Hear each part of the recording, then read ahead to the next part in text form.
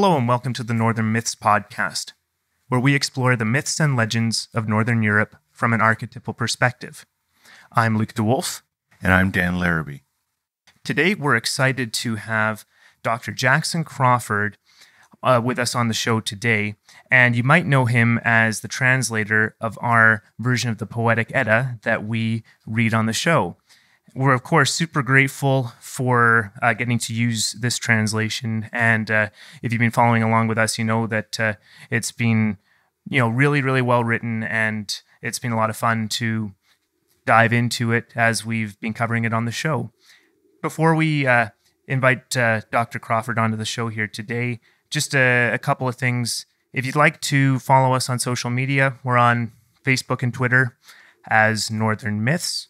And we're on Instagram and YouTube under Northern Myths Podcast. And beyond that, am I forgetting anything, Dan? Just that you and I are both on Twitter ourselves at NorthMythLuke and at NorthMythDan. Exactly. So if you'd like to follow us on social media, we love having conversations with people. And we always appreciate it if you're willing to share our show on social media or subscribe on our YouTube channel. And without much further ado here, I'll just give a little introduction to Dr. Crawford. He's an instructor and director of Nordic Studies at the University of Colorado Boulder. He's also a translator of Old Norse literature, including the Poetic Edda and a number of sagas as well. And he's got a popular YouTube channel, which of course we'll link to in our description and podcast notes. And with all that, thank you for joining us, Dr. Crawford. Welcome to the show. Well, thank you very much for having me. Yeah, it really is. We're happy to be talking with you here, of course, because your translation of the Poetic Edda is, without that, our show would it would have taken a lot longer to get off the ground anyway. So thank you for letting us use it. I'm very honored, and I'm glad that that was able to work out with my publisher and everything. Oh, of course. And, we're certainly very happy that you have developed this translation, and it's incredibly readable. Because of course we talk a little bit about the Edda itself. Can you just go tell us a little bit about yourself, go into a little more detail, anything that we missed? Well, I think you hit the high points, such as they are. I teach at the University of Colorado. I've been here since 2017. I've been very happy to be back because I'm from the Rocky Mountains originally. So that's been an exciting homecoming for me. Before this, I got my PhD in Scandinavian Studies, focusing on Old Norse and the history of the Scandinavian languages at the University of Wisconsin. Then I taught at UCLA for 3 years and at Berkeley for 2 before I found myself here. Yeah, it's quite the journey. And I suppose, we're also kind of Rocky Mountain, well, not exactly, but we're adjacent, kind of in the foothills. So I think we can appreciate the enjoyment of that sort of climate and landscape. Oh, absolutely. It's made a big difference to just my, mood or general state of life to be back in, kind of my country, right? I've missed the mountains a lot, and after being in, school as a student and then as an instructor in all these different places and never really having much of a choice of where I was at, it's been nice to have this coincidental homecoming, because of course I had no idea I'd ever wind up back here. The way academic jobs work, you just go where there's a job. So it's just a nice coincidence. No, I've seen videos on your YouTube channel of all the places you go in Colorado and Wyoming, and it definitely seems like you're at home there.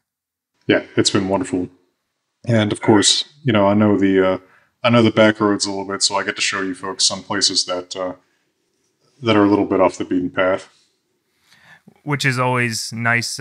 Where exactly are you from originally? Colorado, Wyoming? Well, it's kind of complicated. I was actually born in Texas, but my father is in the oil business, and my grandparents were in the mountains in Colorado. And so I moved around quite a bit with my parents, kind of all up and down the Rocky Mountain region. But my grandparents' house in Colorado was kind of my like anchor, the home base amid all this moving around. So that was kind of my most stable place. Um, and so growing up, I identified mostly with Colorado and then also with Wyoming, which I just always liked the spirit and place of. Yeah, Wyoming is spectacular. I was through Wyoming a few years ago, and even just driving through, I was like, geez, I could live here. This is amazing. Yeah, there is a wonderfully low population density, and it's good people. All the most beautiful places are at least 2 hours from any interstate, which is helps. The people who are there want to be there, and there's just kind of a Wyoming spirit that I find to be kind of tough but joyous, which I think is also a spirit that you get out of a lot of the sagas. Absolutely, and that actually sort of leads into one of our first questions: is how did you get involved in the sagas? What was it about Norse mythology that inspired you to sort of take the career path that you have? Well, it was pretty indirect. I was really into dinosaurs as a kid, so I really wanted to be a paleontologist for most of my youth. And one of my best friends wound up becoming a paleontologist. But somewhere along there, I think in seventh grade, I had to choose what language I was going to do. And the school I was at the time had Latin, and I decided to do Latin because all the dinosaur names were Latin. And from Latin, I noticed that language evolved kind of like animals do. And I got really interested in how Latin had evolved into a language I heard spoken around me, Spanish. So I thought, oh, let me see what English comes from. And so I started self-studying Old English, and that led me to Old Norse, which is quite similar. And I got really interested in Old Norse as what I like to call a forgotten sister of English. Because if you're approaching it from a English or Old English perspective, you see a familiar language, but one that has undergone certain changes that our language hasn't, or has made certain choices from alternatives that we didn't, or that has kept older features that we didn't. So I think forgotten sister is a useful term for that. And then, of course, being in grad school studying Old Norse, of course, there's so much literature to read. And so I gained a pretty good command, a pretty good familiarity with everything, the Eddas, the sagas, which I had already liked a little bit. I remember also in middle school, the first thing I ever read from Old Norse literature was the Havamal. And I really liked it. That's had an appeal to me since I was, how old would I have been when I first read that? I was probably 11. And so that's really stuck with me. But then I also began reading, some of the sagas, especially the Saga of Volsungs has always had a special place in my heart, I suppose. A lot of the other poems in the Poetic Edda. So I've always kind of swum in these to a degree. But then, of course, in grad school, getting a PhD in Old Norse, I mean, you're reading this stuff all the time. I've read who knows how many, I'm sure thousands of times I've read Havamal and hundreds of times other Eddic poems and sagas.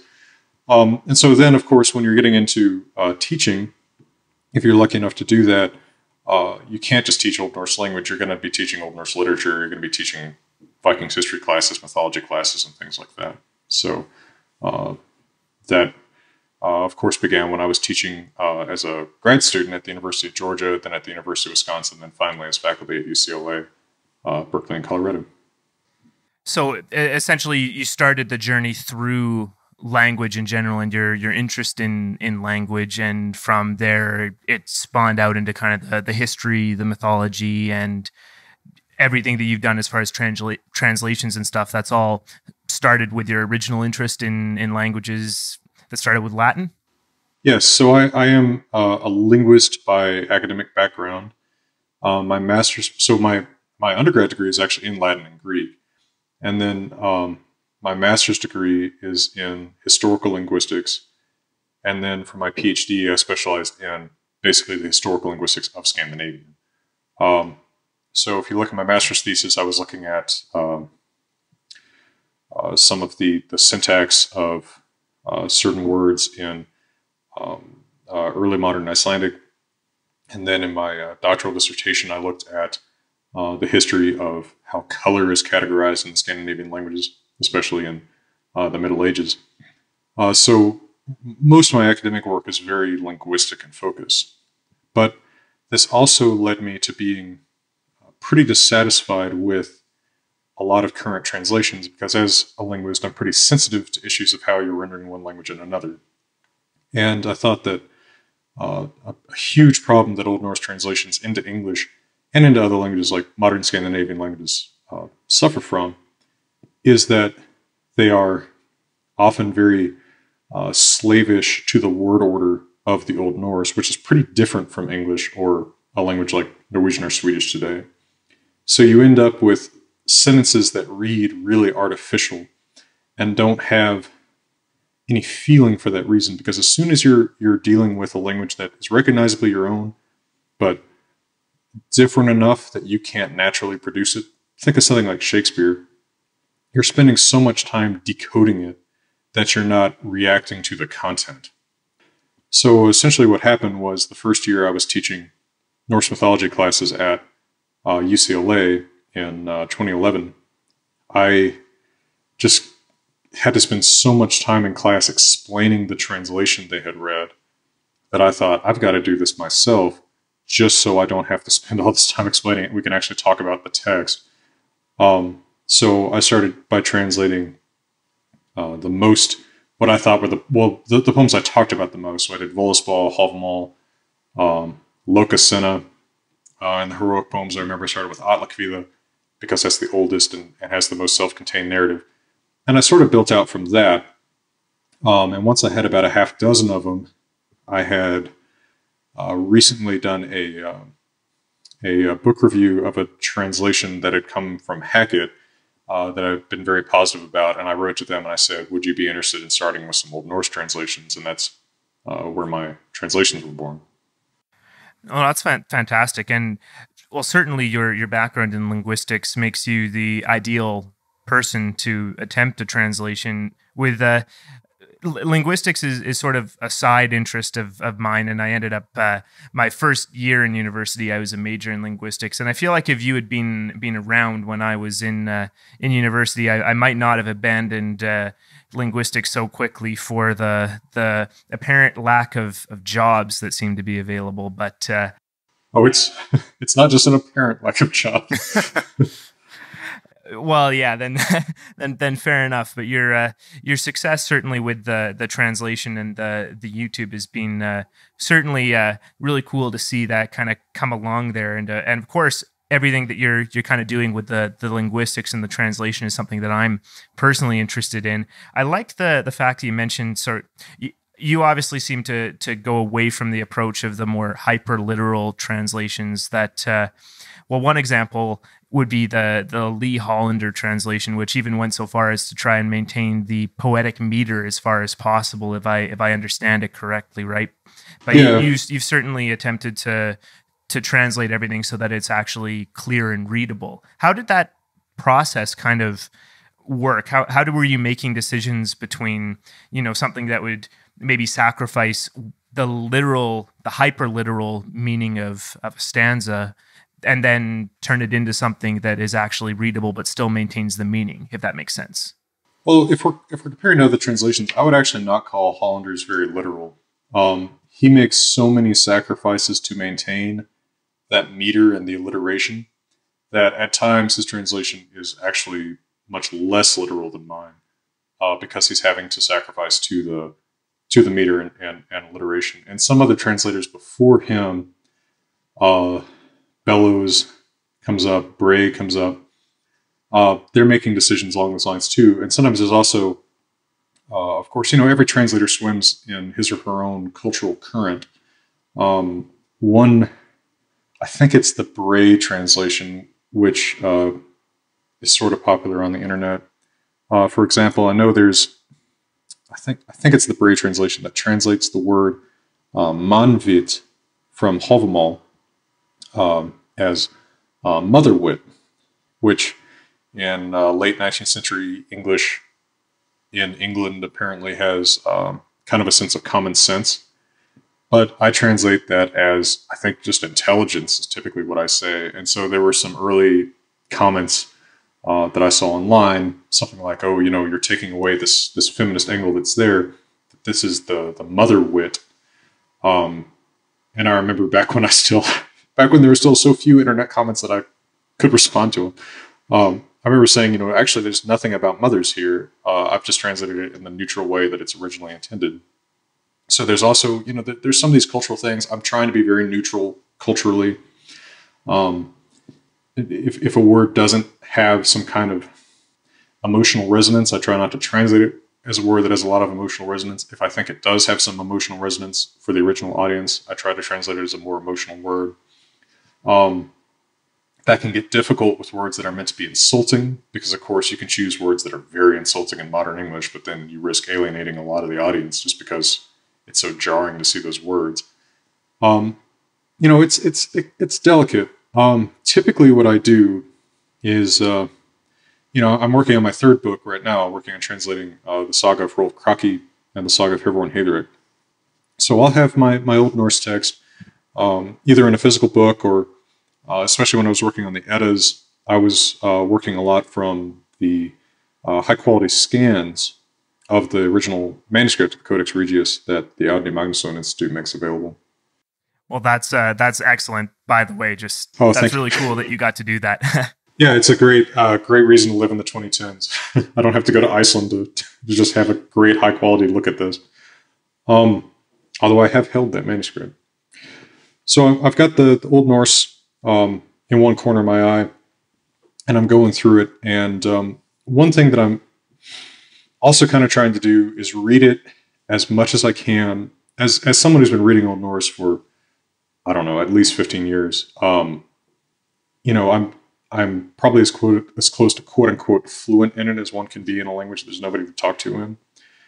So I'm trying to kind of like read an Old Norse first and say, like, where are the natural pauses in this to me? I'm trying as much as I can, if I'm looking at a modern printing of the Old Norse text, to kind of ignore what the modern editor inserts as far as punctuation, because there's barely any punctuation in Old Norse manuscripts.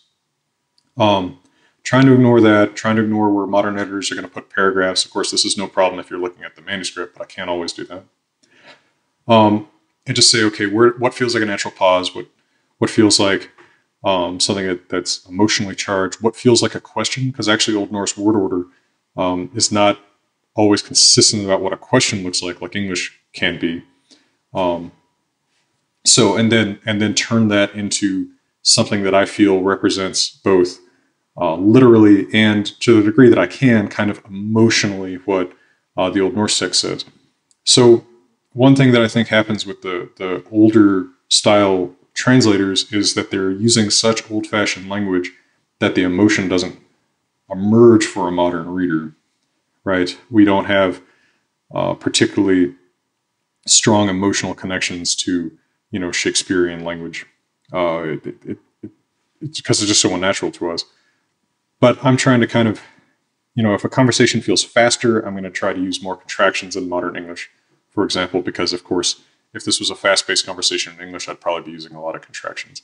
Probably a lot of progressive verb tenses, which, if you read older-fashioned translators, they're not using a lot of progressive verb forms in English, and that's part of what makes it seem stilted, right? So I might write, I'm speaking to you, Loki, rather than, speak I now to you, Loki. Part of what seems stilted in English is the word order, but part of what seems stilted is just that you're not using the progressive, right? I'm speaking, you're saying I speak, or speak I, or something like that. That's an interesting distinction that I don't think I'd ever considered the reason why these older translations feel so, distant or, unemotional. That's a good way of putting it. I hadn't considered it like that. It just, I knew that they were harder to read. That's all. Sure. So, let me think about an actual example. I'm using this. I'm speaking to you now, Loki. But let me think if I can think of a good example of an actual sentence. from somewhere. You know what? Let me just pull up on my computer right here. I'll just grab. Let me look at what I'm working at right now. What chapter of Rolf Saga? How about that? And Sounds great. I'll give you kind of a look at my process. Let me just pull this up right now. While you do that, I'll just mention that having read all of the older translations, it actually was with your translation where I actually found the like reading the Voluspa and reading about the death of Balder and the death of Odin. I did feel the emotional connection there, whereas before I hadn't really. It was like, okay, so they're dead and this is doing this, but now it was like, oh no, like this is a big deal. Yeah. So it's neat to hear that you consciously tried to do that. Well, yeah. I mean, it's the thing is, you can. I think part of what's affected a lot of these older translators too is that Old Norse and Old English, and even Old Norse and early modern English, share so much basic vocabulary that it's very tempted to go word by word and use exact equivalents. But those exact linguistic, etymological equivalents, those cognates, are not necessarily going to be actual equivalents in terms of usage.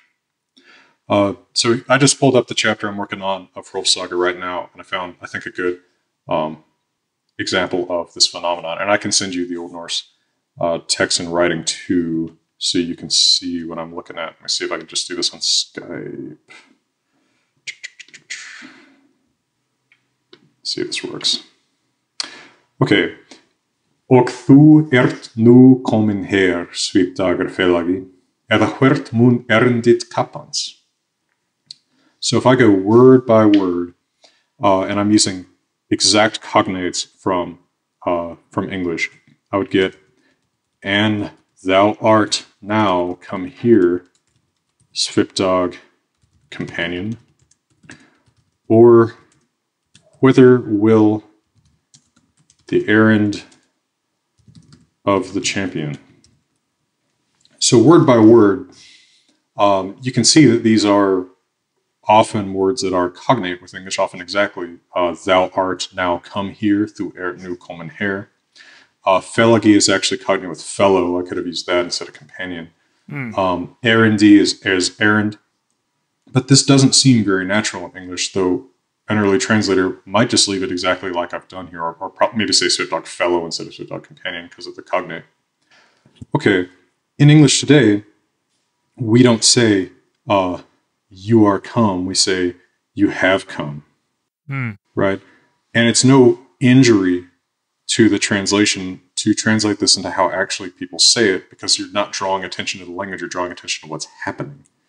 So, and you've come here, Svipdagr, we don't typically say something like Svipdagr companion. We might say my companion Svipdagr, right? Flip the word order a little bit.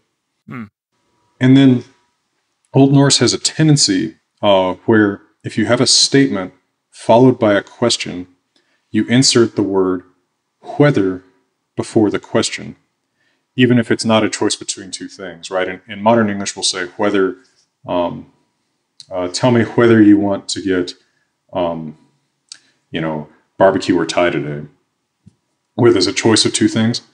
But Old Norse also uses the word whether as a transition from a statement to a question.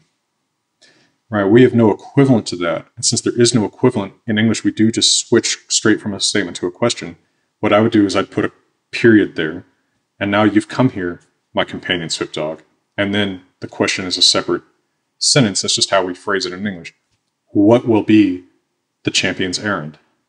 Right, or what is the champion's errand?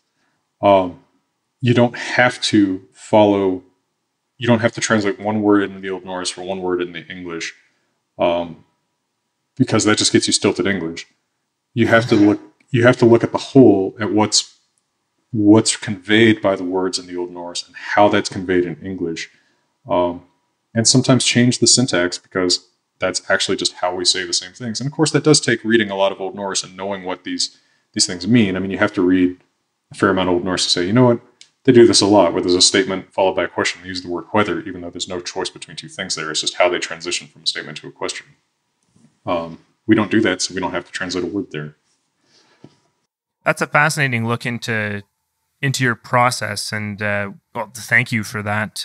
Definitely a very enlightening in how you work and how you've made your translation work. I was going to ask, but you sort of already did. To what degree are you able to just read Old Norse and effectively understand it fluently? But obviously, that's very much the case. I suppose Icelandic would be the closest thing to a modern equivalent of Old Norse, right? But I would assume you can't just go into Reykjavik and start speaking Old Norse with proper pronunciation and the exact grammar and have people understand you perfectly, right? Well, I've sort of experimented with this.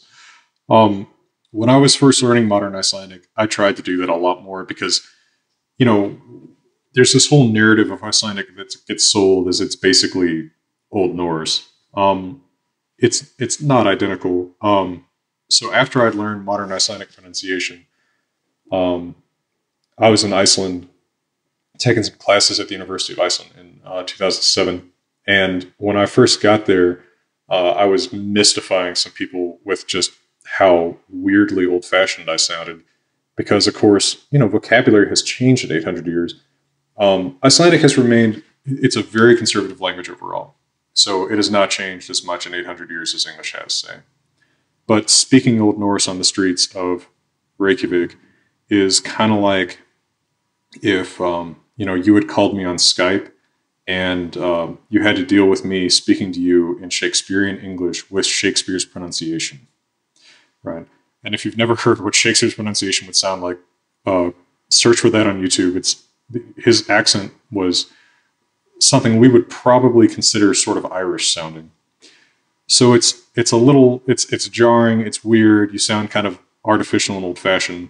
But if you know the grammar of Old Norse well, learning Modern Icelandic is not a huge challenge and vice versa.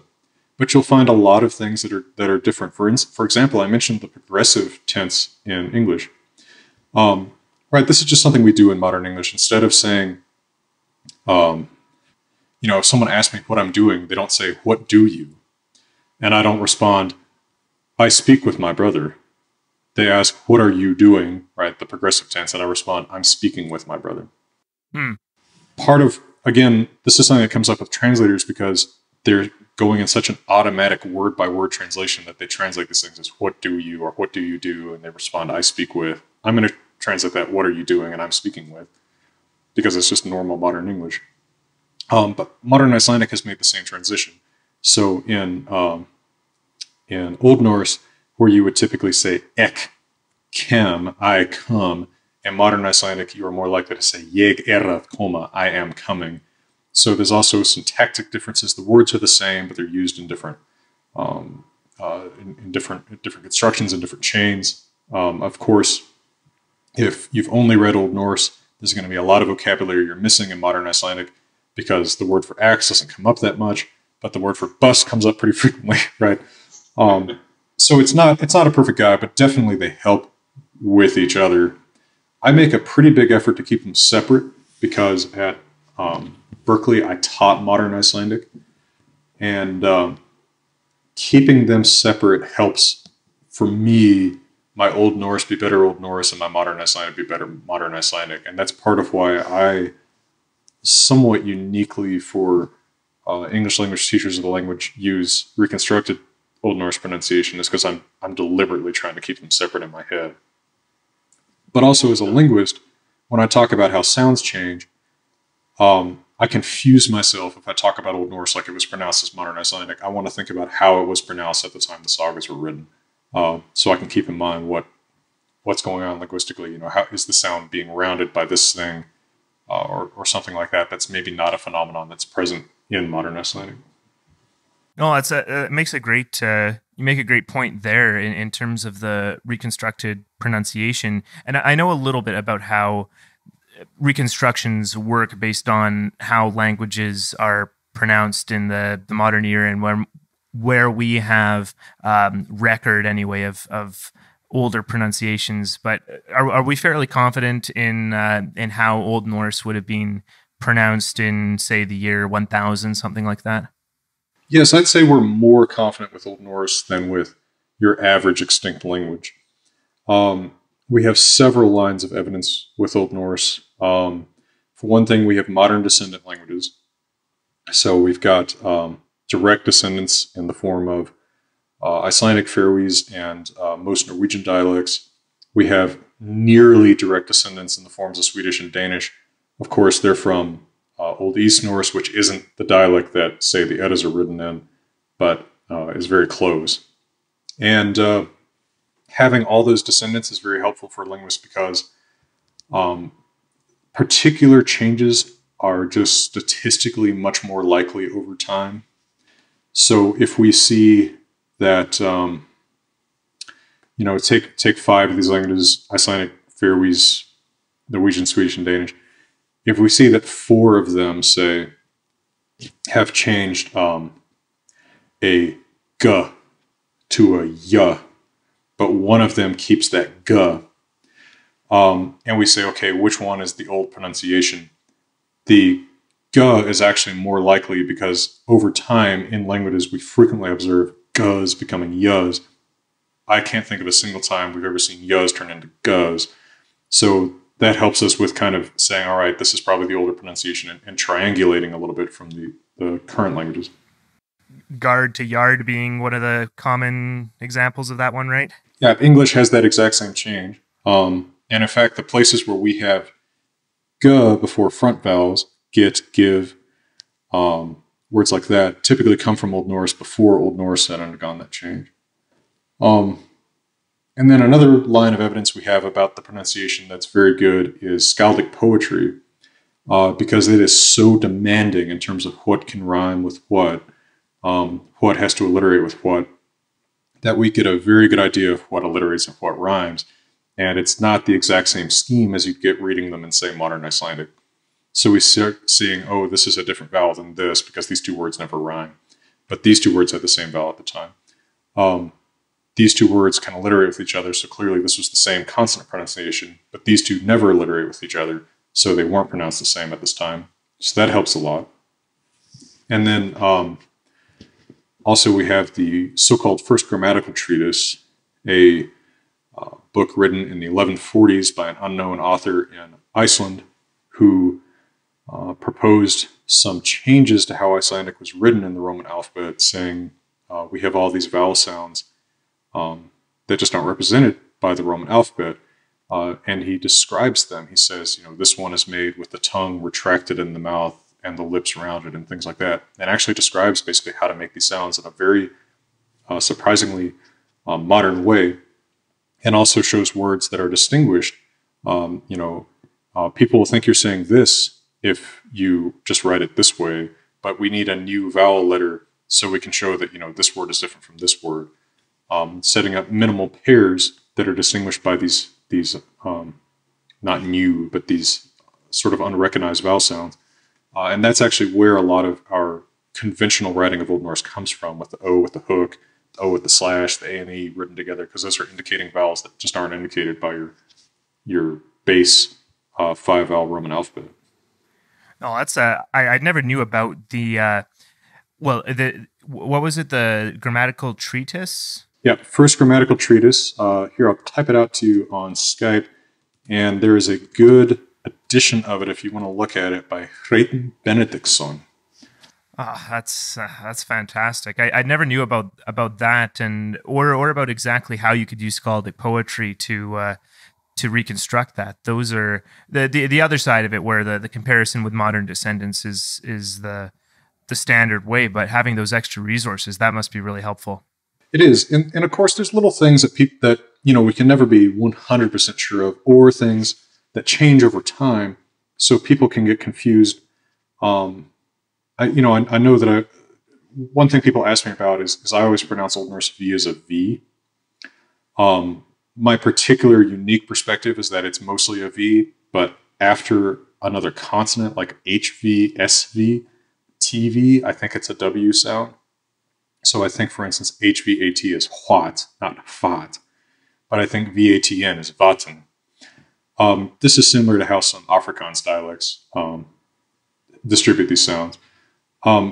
This is based on how these sounds pattern in some northern Danish dialects and in some Eastern Icelandic accents. But I do think originally those V's, where those V's are, there was a W. But I think that by the Viking Age, at least in West Norse, they have become a V. So sometimes people say, oh, shouldn't this be a W? And I'm like, well, language is constantly changing. It depends on where you're targeting. If you're looking at 800s Danish, which is the version of Old Norse that was mostly interacting with English, yes, I think it was a W. If you're looking at the language that the Eddas are written in, the Icelandic of the 1200s, I think it's a V, except after consonants. So there's also those nuances there. And of course, for communicating on the internet, those nuances usually get kind of lost. But, that it's just something you have to keep in mind, that you're looking at the past, but the past also has passed. And so you have to kind of make clear where your past is. It's funny you mention you get people from the internet, sort of trying to correct you sometimes, and I would figure most smart people would defer to your expertise, but that doesn't seem to be the case all the time, right? It depends. I mean, the thing that people most quote unquote correct me about is pronunciation. They say, "Oh, this should be pronounced like." And of course, they're always trying to correct me to Modern Icelandic. So pretty much every video, I have a little note, and I've rephrased this probably 15 times, just a little note that says, I am deliberately using reconstructed pronunciation. This is not the same as Modern Icelandic. Look at my videos. I have a bunch of videos about this. But there's always going to be people complaining, as if I don't know the Modern Icelandic pronunciation. It gets old, but that's just the internet. Everybody's got to... I guess it's not just the internet, it's life, but it comes out on the internet a lot. People just have to, if they know something, they've got to say it, and they like correcting people. Definitely. Sometimes I think, isn't it Alexander Pope who says, little learning is a dangerous thing, drink deep or taste not the Pierian spring. It's always the people who have studied a little bit that are like, oh, this guy doesn't know what he's talking about. But if you actually dig deep, the thing is, there's like 5 different answers, and it depends on what you're talking about. Are you talking about Icelandic in the 1200s? You talking about Danish in the 800s? You talking about Icelandic today? Those are all 3 different answers, and I'm trying to make clear that mostly I'm talking about Icelandic in about the 1200s. For sure. Just going back to the skaldic poetry for a second, I'm curious as to how you would translate kennings. Well, in translating for my Edda and Saga translations, I have typically just fully, what I call fully translate them. Eddic poetry actually doesn't have a ton of kennings. Skaldic poetry uses them liberally. Eddic poetry, not too much. And one goal that Hackett, my publisher, had, and I that we had when we were talking about the Poetic Edda in the first place, was we didn't want to have any endnotes or footnotes.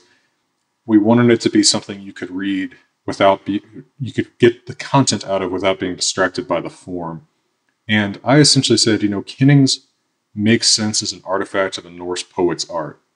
If you're reading Norse poetry as poetry in the original language, mostly the kenning represents a way that you're getting around some requirement to alliterate. Of course, you can't say Thor because you don't need a th sound. You don't need to rhyme with an or. You need to alliterate with a v. So instead you call him Vithris Arvi, the heir of Vithrir. And Vithrir is another obscure Haiti for Odin. But then you also get your alliteration. You're not alliteration. Maybe your rhyme with Arv and your alliteration with a V. So they really reflect the crossword-like nature of the requirements of skaldic poetry. You put that into English, translating that word by word, and what you get is just a word soup that doesn't convey the content well. You have to use a ton of endnotes or footnotes or asterisks or parentheses or something like that. It's appreciable in the original, but in English it just looks weird, and it's difficult to duplicate in a translation. So I mostly just decide I will, quote, fully translate these, but when I think I can kind of get away with it without making it too unclear, I'll often borrow like a word from the kinning in the translation. So if, for instance, there's a kinning for Odin that's something like, let me think. I can't remember the exact word of this, but something with weapon, like weapon father or something like that. I might put in, instead of just saying Odin, I might say weapon loving Odin or something like that to keep a word that kind of colors the kinning. But the exact words of the kinning are just going to be confusing for most readers in English. Is my personal take on that. Yeah, that's interesting because I remember in a few of the Eddic poems where there are kennings, you had translated like the kenning word for word, and it was pretty clear, and it was like I think they mentioned one that's like crow feeder or like carry, basically someone who's going to die in battle kind of thing. Or I know with some of Odin's adventures, you'll give the like the hooded one rather than Grimnir. Right. Yeah. It makes sense because if his names are easily understandable in Old Norse, I turn them into something that's easily understandable in English because they always seem like they're kind of jokes about how easy it actually is to recognize them. For sure. And if you watch, on my YouTube channel, I've gone through Havamal, Volspa, and now I'm going through Grimnismal, word by word, and explaining what they mean in Old Norse. I'm not explaining my translation, I'm explaining the original. And those videos take a lot of work. But no doubt. If you watch those, you'll notice there's really not a ton of kennings to explain in these Eddic poems. There's a couple, but it's not a big deal in Eddic poetry. It's really in Skaldic poetry where they're just chock full of kennings because the requirements are so strict for rhyme and alliteration that you almost can't use normal vocabulary. So the real challenge for translating kennings is for people who are translating Icelandic sagas of Icelanders, like Gisli Saga or Egil Saga or something like that, because the hero is a Skaldic poet and just has, dozens of these that it breaks out into. And it can be really tough to translate that in a way that conveys the poetry, but also conveys what he's saying. When what he's saying is deliberately obscure to an Old Norse audience. So that can be tough.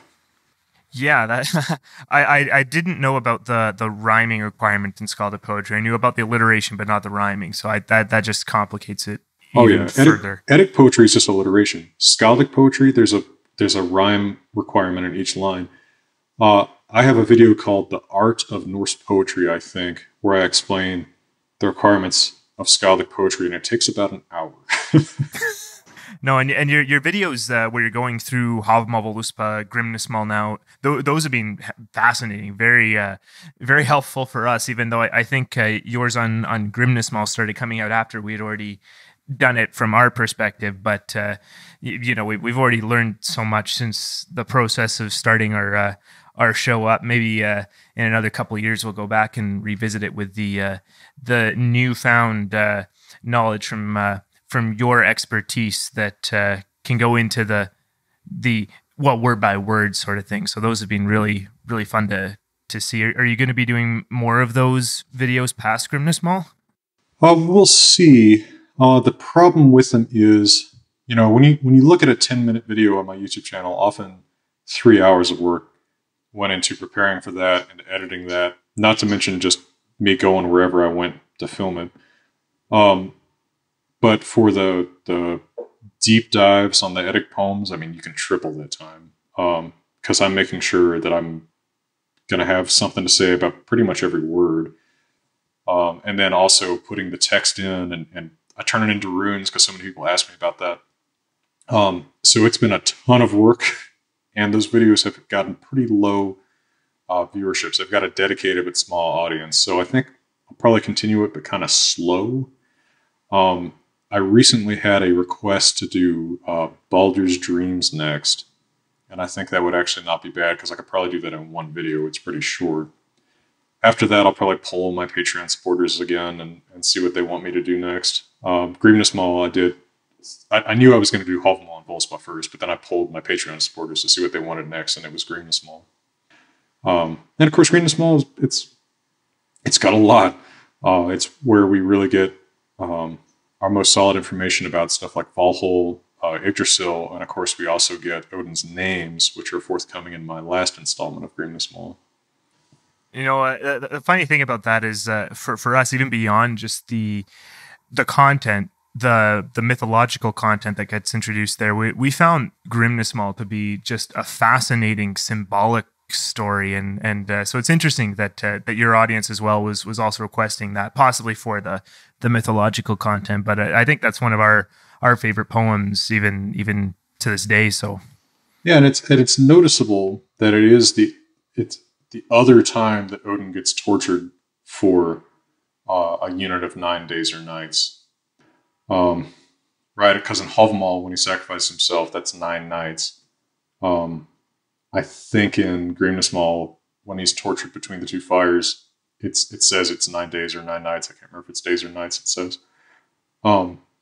So he gets.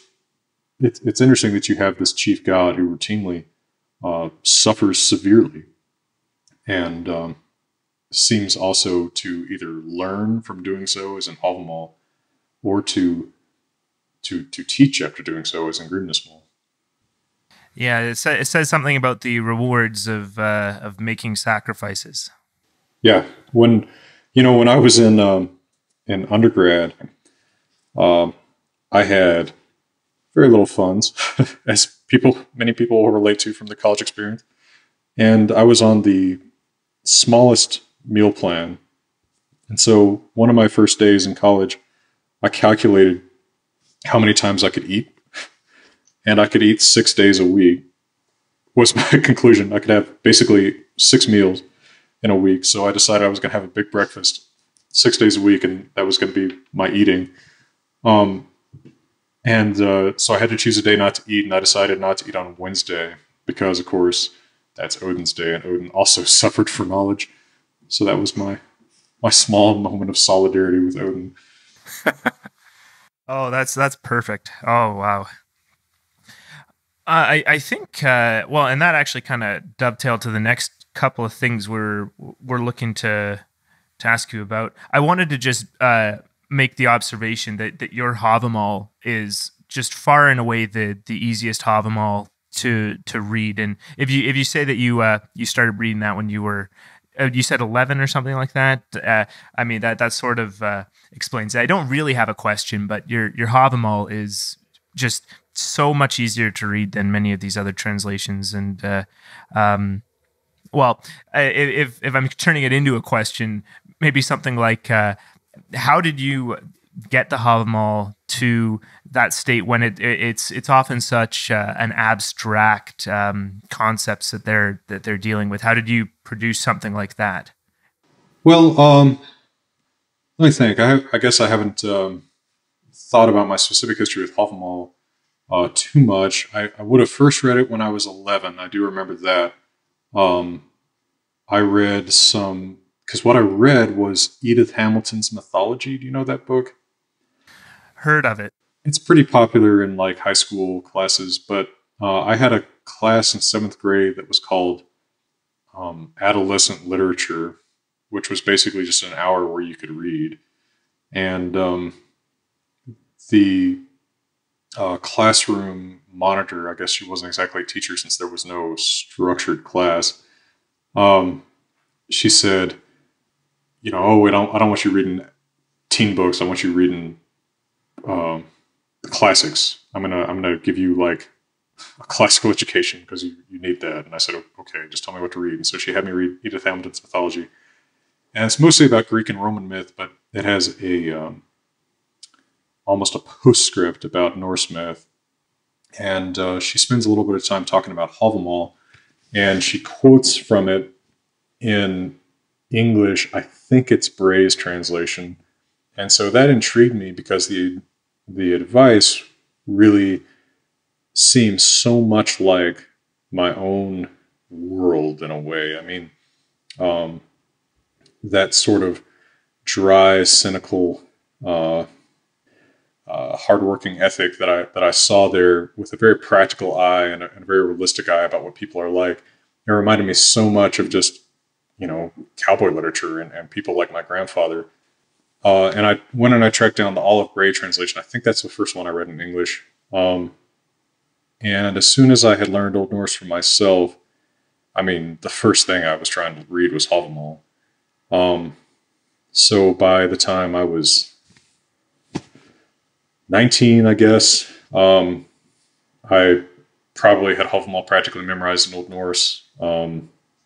And from that point on, I think after that, I went and I tried reading. So, it had been years since I'd probably seen an English translation, and I went looking at some of the different English translations because I was starting to think about teaching this text.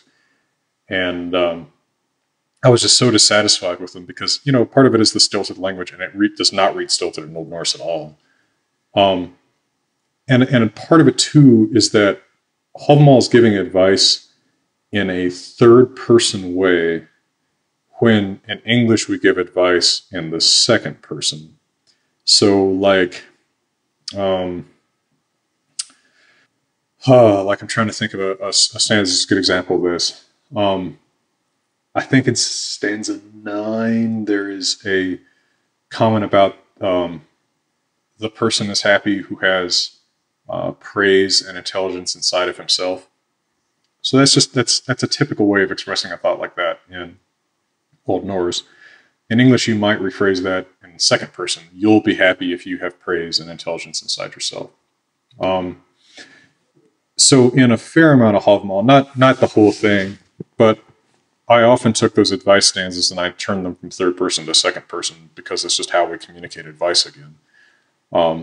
There's often not a clear subject in advice in Old Norse. Sometimes you'll just have the verb shall.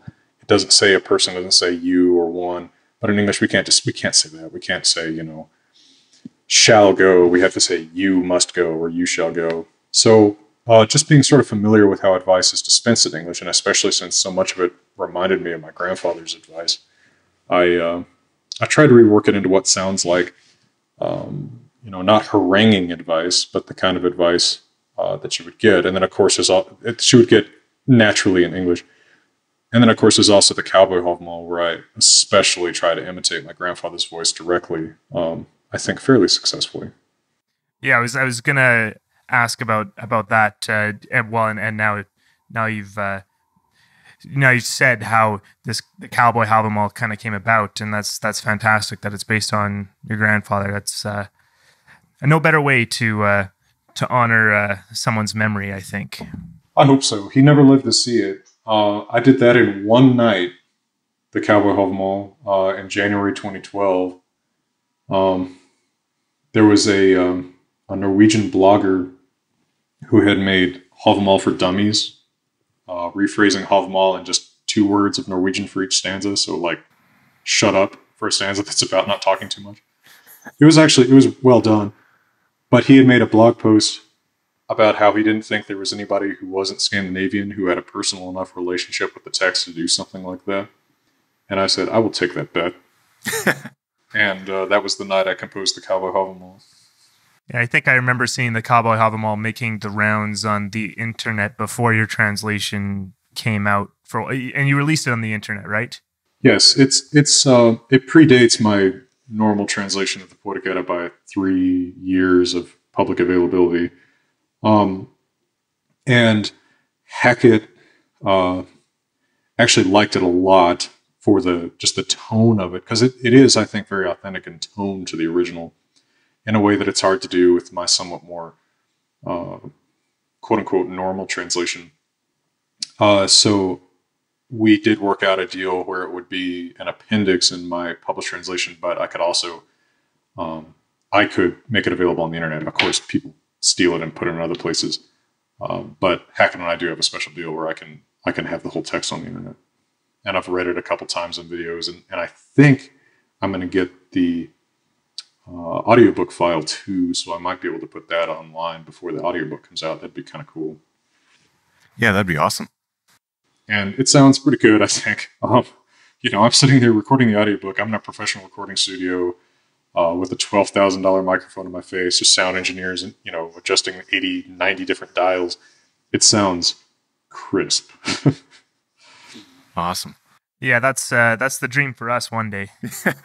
Well, it's really cool. It's a lot of fun. I mean, I feel like a rock star in there with all the cool equipment. So you said something interesting about the mythology book that you read by was it Edith Hamilton. Edith Hamilton, where it focused mostly on like Greek and you said Roman. Yeah, well, of course, we have this traditional conception of Greek and Roman myth as being pretty much the same. So it really was Greek myth and a little bit of the Roman stuff like Ovid. Um, of course, if you really go back in time, there is a really distinct Roman myth from Greek myth, but that's not what that book is about. For sure.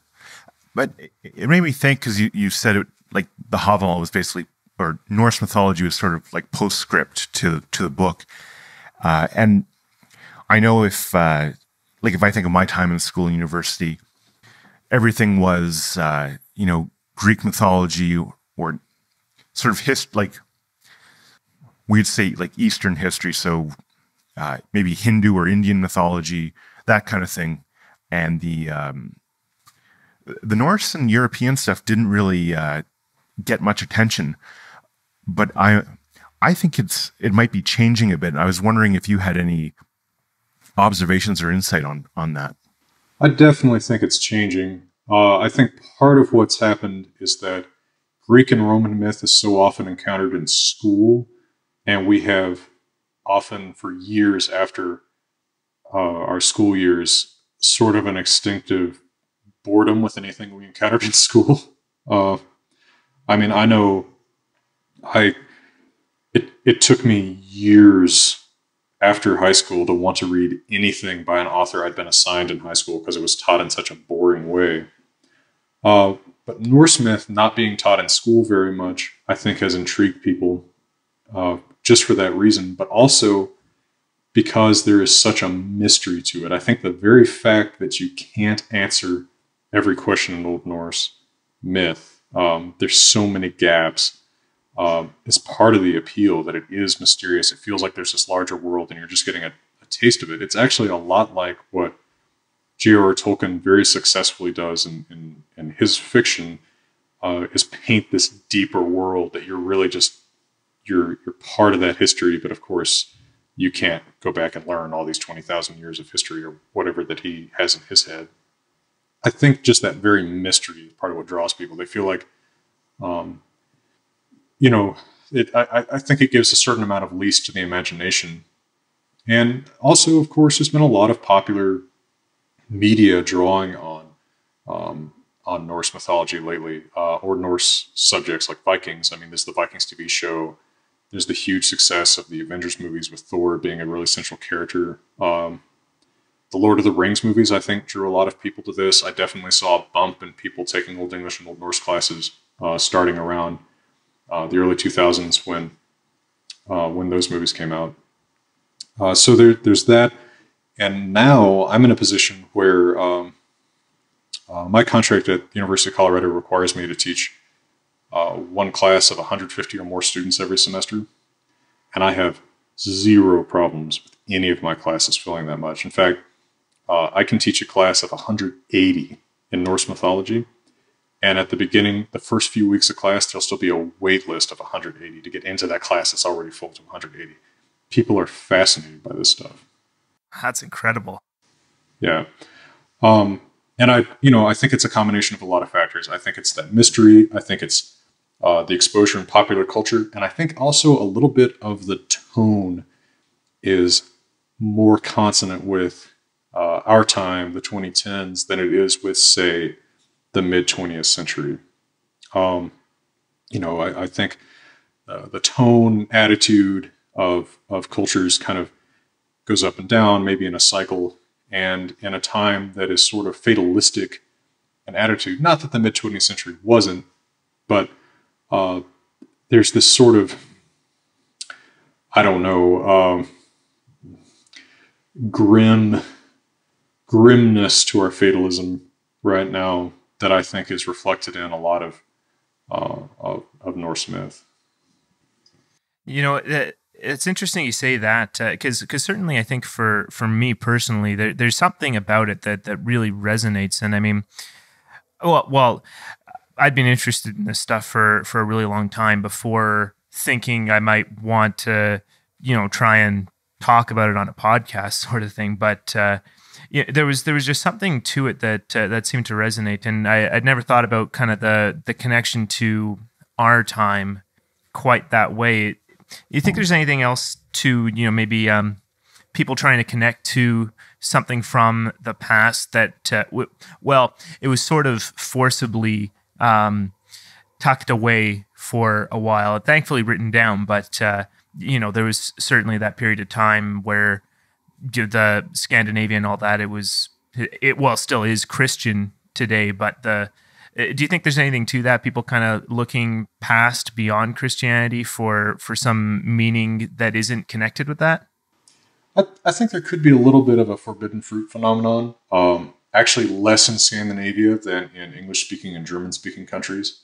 A lot of the resurgence, already in the early modern period, Scandinavians were beginning to become more aware of this stuff. In the 1600s, 1700s, you had a big scramble by Denmark and Sweden to see which one could collect the most Old Norse manuscripts in Iceland. They were getting pretty interested in it. Part of what led to the resurgence of interest in the English and German-speaking countries was actually, it kind of ties in with the resurgence of interest in linguistics. As people became aware of how these languages are connected, there's also this quest, especially in the 19th century and very romantic period, to figure out, what is the quote-unquote original or older culture of the speakers of whatever language. And because the only Germanic-speaking countries where the myths were written down in a cohesive way was Scandinavia, that's when you really get this rush of translations into English and German. Because the English and German speakers are in a sense trying to kind of claim this. And of course, probably the gods worshipped in pre-Christian England, the Netherlands, Germany, would have been similar. They would have had cognate names. We can't be sure that, for instance, there was an English Havamal or a German Völuspá. The specific myths may have been very different. But since it was the most closely related thing they could find, it got more popular there. And I think there's, the Lord of the Rings is sort of part of that, because J.R.R. Tolkien was trying to construct I think he even said this, a mythology for England, and he was drawing on a lot of influences from that Scandinavian world, and also from Finnish stuff, which isn't as closely related, but he liked it. Yeah, we certainly appreciate his fondness for the Finnish mythology. Yeah, it's his the Silmarillion has so much Edda in it, but also so much Kalevala in it. And of course, the Kalevala, I don't know Finnish, but I enjoy those stories, and they have a very different tone from Norse myth. I think I've wandered away from your original question. Oh, maybe not, and we certainly don't mind going down the rabbit hole sometimes. But no, I certainly agree with the idea that there might be that missing mythology there. And are you familiar with Grimm's Teutonic mythology? I thought he was sort of trying to do something similar with the German, specifically collecting a lot of folklore there. Oh yeah, and he's also a huge linguist. Jakob and Wilhelm Grimm, of course, is Grimm's Law, named for, I think, specifically Jakob, which shows how consonants in Germanic languages are related to consonants in other Indo-European languages. During the 19th century, a lot of that romantic nationalism was tied up with a sort of linguistic nationalism that also involved trying to figure out the connections between these languages. And of course, that had negative effects too. I mean, a lot of that got tied up with racist ideas, but it's part of it's part of the origins of the excitement about these things in English-speaking countries to this day. I mean, you can find very nice editions of Bray's translation of the Poetic Edda from the first decade of the 1900s. People are already excited about it. I think, I'm in trying to account for why it's so overwhelmingly popular today. I think popular culture is a big a big part of that, because popular culture outside of certain circles didn't get really into Norse stuff in the English-speaking world before pretty recently. And it still surprises people. I mean, university administrators included, just how much interest there is in this. And a lot of people want to see the original sources. And part of what I'm trying to do, of course, with my translations is make those available in a way that they can read. That's not so distracting with the way that it's written in archaic English.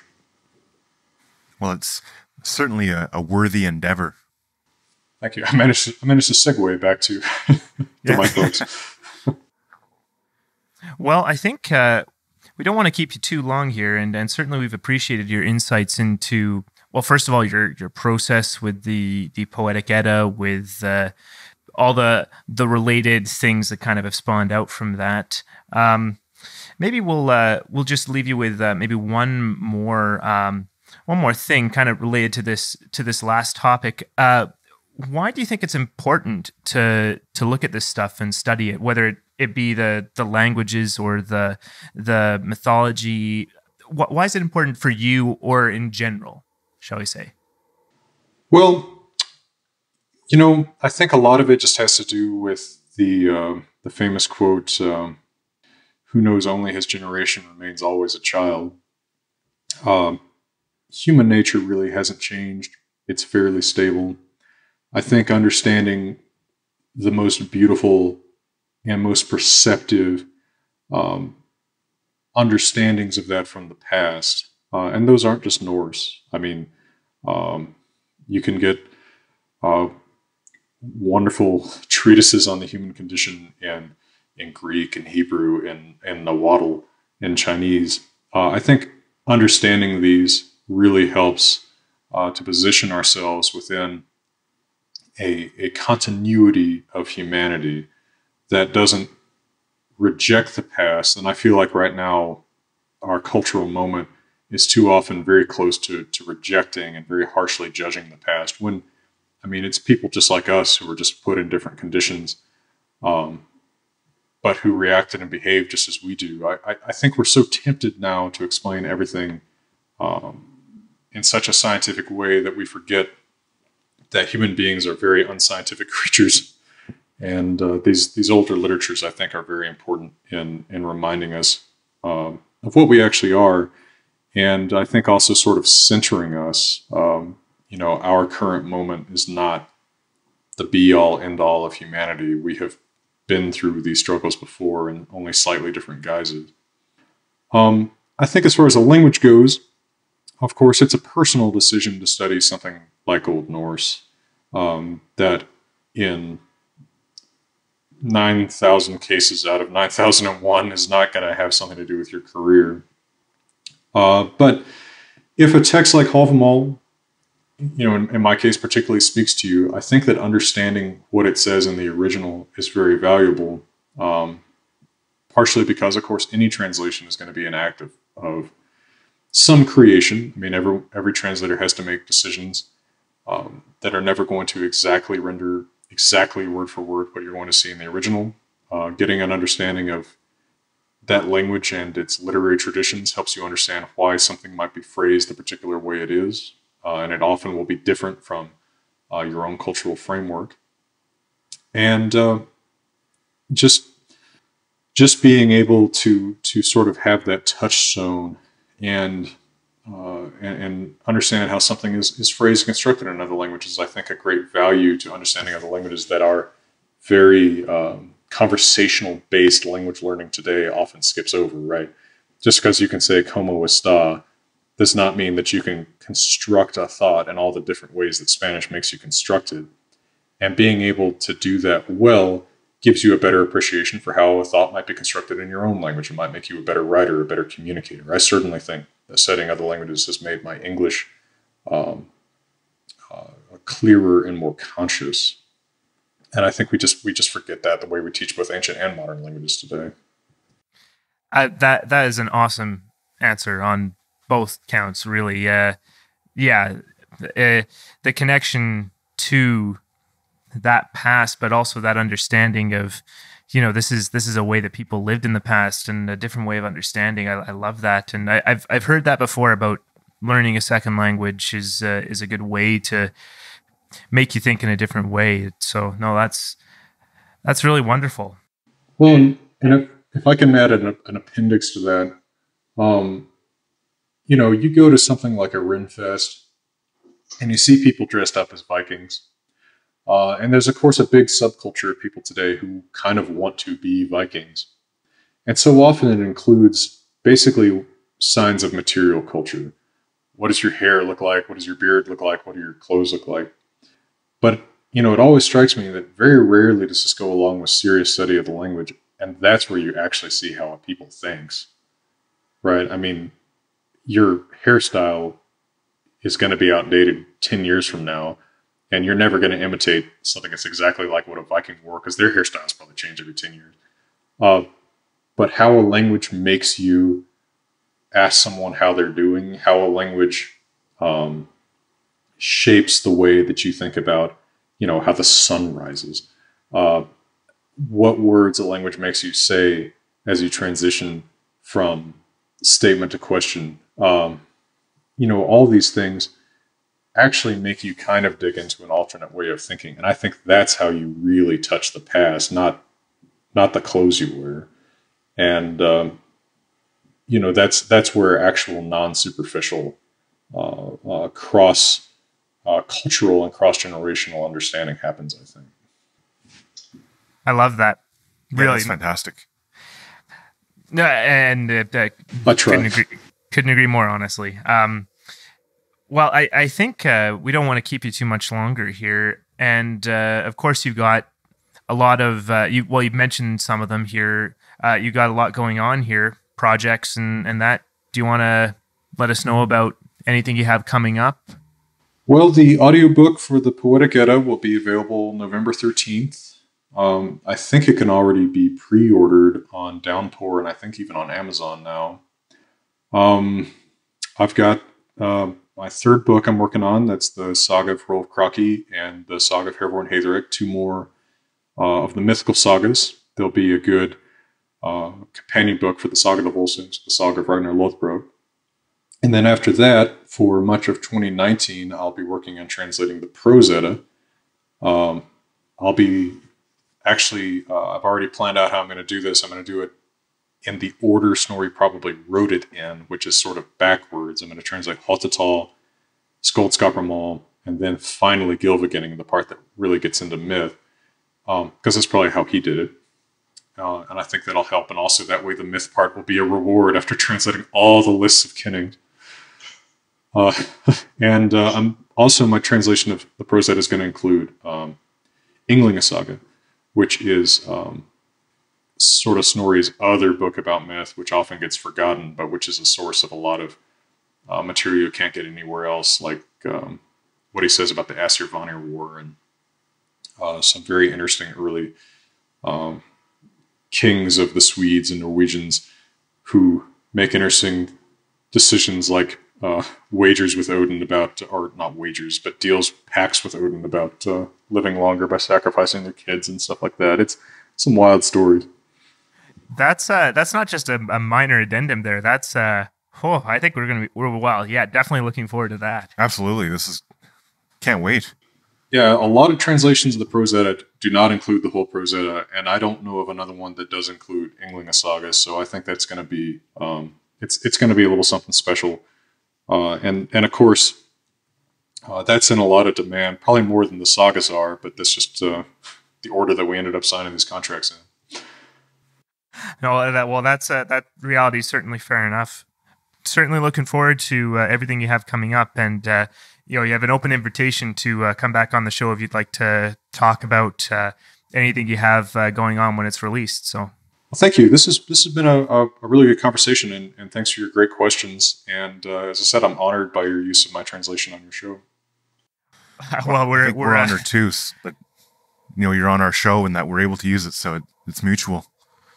And if you want to just stick around here, we have kind of a a usual ending here that is kind of ballooning as we keep on adding more things to mention. But if you don't mind, 5 minutes here, and we can recap with you afterwards.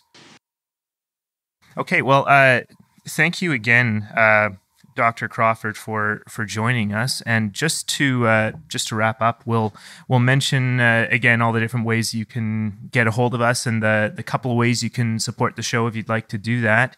So again, we are on Twitter and Facebook as Northern Myths, and we are Northern Myths Podcast on Instagram and YouTube. We're also personally on Twitter, North Myth Luke and North Myth Dan. And of course, we've mentioned our YouTube channel as well. And if you'd like to go over there for some more clips of the show, as well as all of our episodes are on YouTube. And we'd appreciate to subscribe or a share on social media on any of these things. If you'd like to do that, that is definitely one of the best ways to support the show.